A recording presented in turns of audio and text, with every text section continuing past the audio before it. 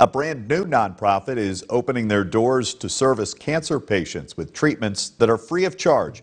The Erie Cancer Wellness Center is looking to work closely with cancer centers in the region while offering non-medical support service to help cancer patients.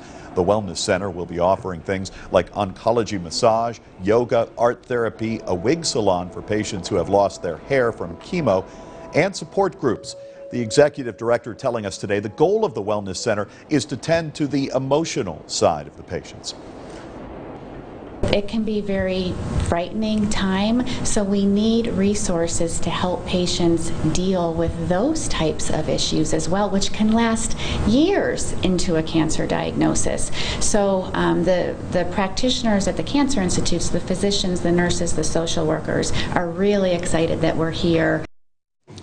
You can go to our website, YourErie.com, for more information about all the services and the programs being offered by the Wellness Center.